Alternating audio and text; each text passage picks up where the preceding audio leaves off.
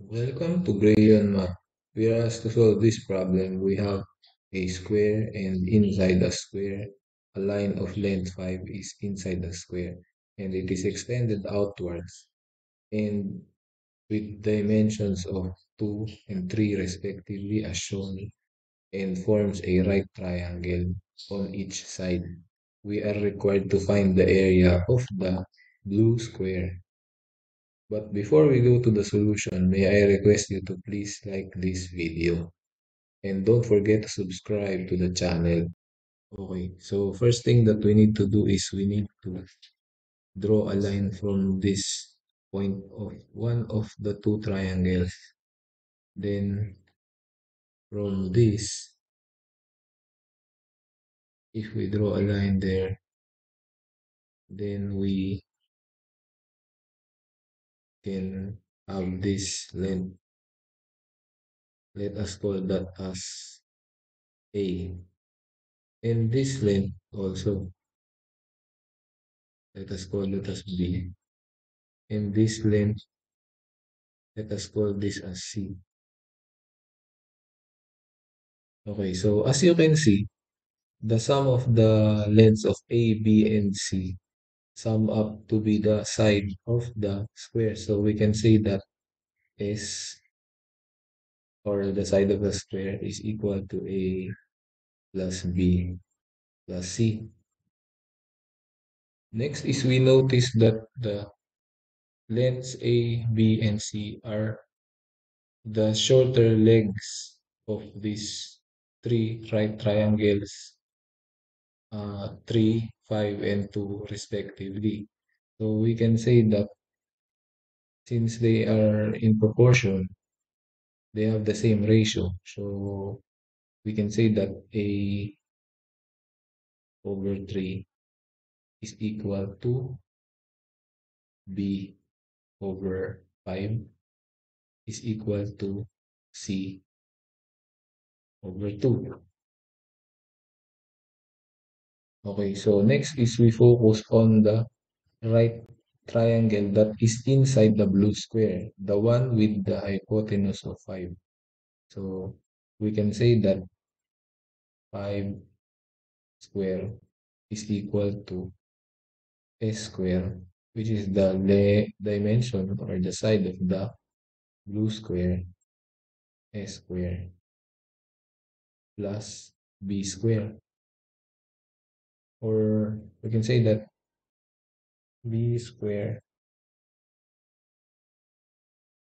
plus S square is equal to 5 square. Okay, so now that we got this relationship by Pythagorean theorem between the length B and the length S, then it is best that we use again the equation S is equal to A plus B plus C, but we need to express A in terms of B and C in terms of B.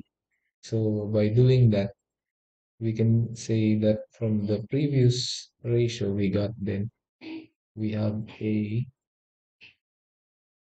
over 3 is equal to B over 5, or A is equal to 3 over 5 times B.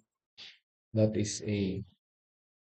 And for C, we have C over 2 is equal to B over 5. So C is equal to 2 over 5 of B. Okay, so next is we use this equation S is equal to A plus B plus C. And S is equal to, since A is equal to 3 over 5 of B plus B plus C, which is equal to 2/5 of B, then we have 3/5 plus 2/5 is equal to 1. So this becomes B. And we need to add the B here. So we have S is equal to 2B.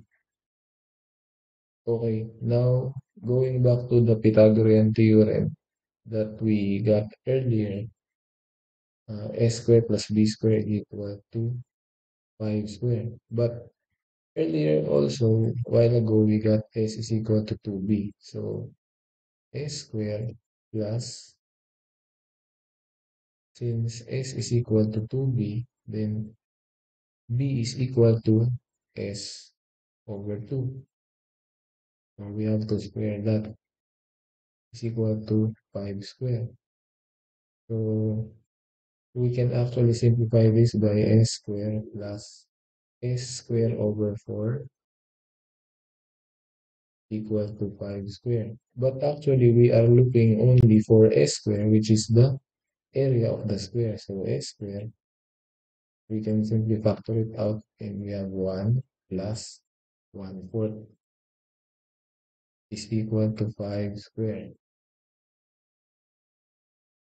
So if we simplify further, then we have s squared is equal times 5 over 4 is equal to 5 squared. So s squared is equal to 5 squared divided by 5 over 4.